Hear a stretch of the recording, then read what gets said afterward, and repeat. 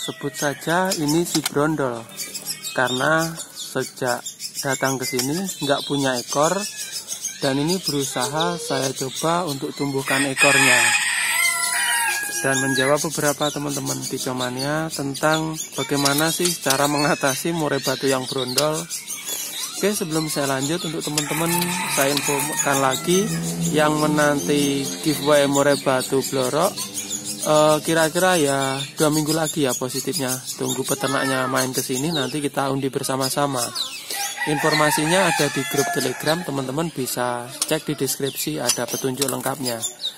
Oke, langsung saja. Jadi banyak sekali yang konsultasi, murai batu saya brondol dan bagaimana cara numbuhin kayak gitu. Nah, video murai batu brondol cara numbuhin ada detailnya. Sebelum ini saya pernah membuat mungkin 2 atau 3 kali. Teman-teman nanti kalau kurang jelas cek di channel ini ya, di paling bawah sudah ada dan ada detailnya bagaimana caranya.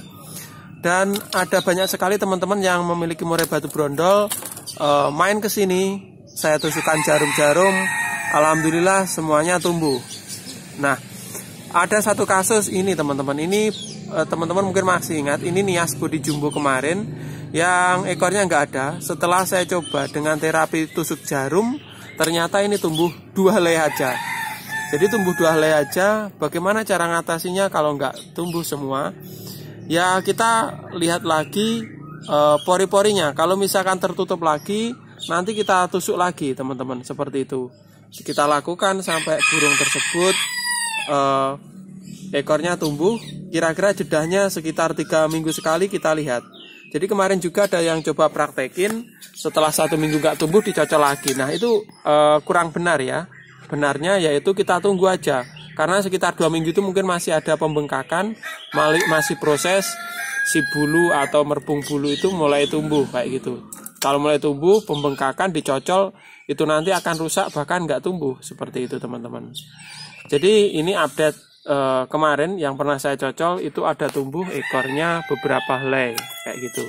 Jadi kemarin ada teman yang nanya, bagaimana yang dicocol kemarin? Ya tumbuh, cuma nggak normal 100%, dan harus dicocol lagi sampai tumbuh semua, seperti itu teman-teman.